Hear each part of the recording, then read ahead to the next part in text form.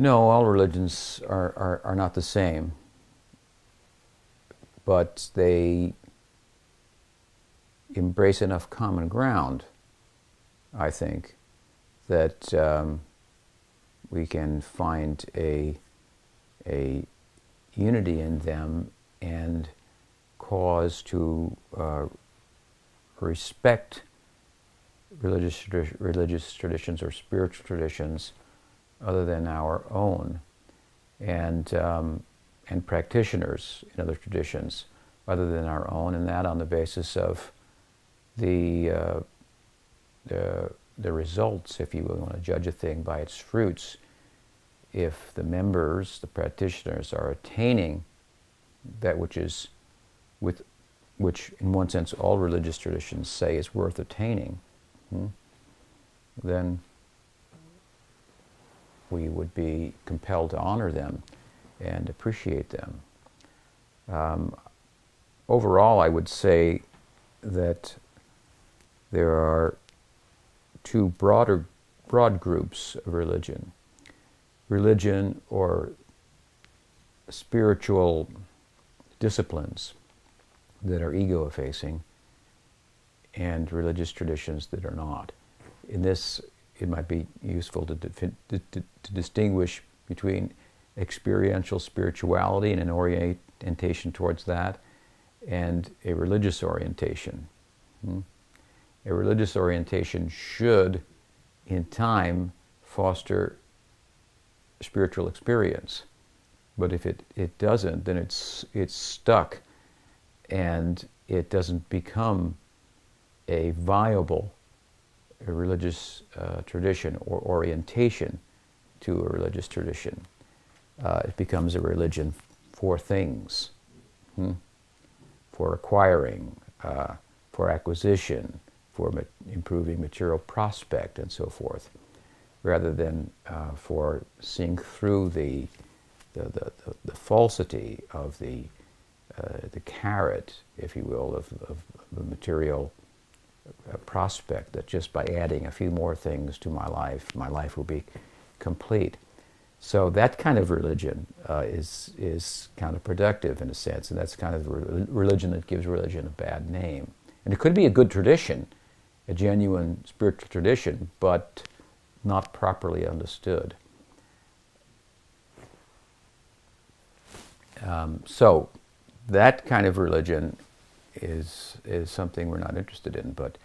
But then the other category, the ego-effacing traditions, the traditions that foster real spiritual experience, they have value, and they have a lot of common ground. Within them, at the same time, there are some differences also. There are traditions of knowledge, where knowledge is the goal, and freedom from suffering, like the Buddha's teaching, or Advaita Vedanta, for example. They're largely about ending the problem of suffering that is fostered by desire and attachment to things, ending the ignorance, the avidya that is attachment to things, and the identity that's formed by identification with things, thinking something is mine, produces a certain kind of sense of I, and so forth. And then there are traditions that are, I would call devotional traditions, or traditions that have as their ideal love rather than knowledge. And those traditions include within them the knowledge of the nature of material attachment and so forth, and they dismantle readily that conventional sense of self, that material ego, but they posit, I think, greater prospect for us in the realm of consciousness. They include the knowledge within them, and then they offer something more. It's something like the difference between moving from negative numbers of karmic implication and the suffering that results therein to a zero, which has a positive value in comparison to negative numbers, And this would be your paths of knowledge that free us from samsara, if you will. And then there are positive numbers from 0 to 108, let's say. And these are the primary pursuit of the devotional, spiritual disciplines. They would be, as I say, spiritual disciplines of where love is the ideal, and knowledge is a byproduct of that.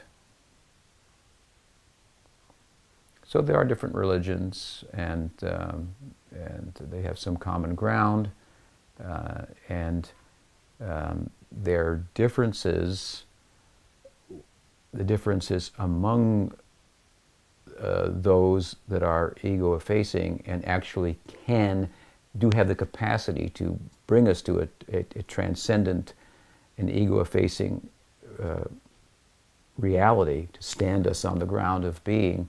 The differences between them are more differences for discussion and debate. They don't bring us to the kind of differences that religion that is in pursuit of things does, that gives rise to war and so forth, and then the argument that religion has produced more suffering and more wars than the non-religious sector of society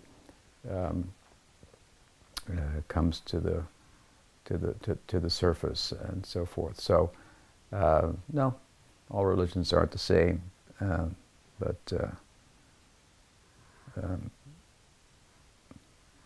their differences should be properly understood.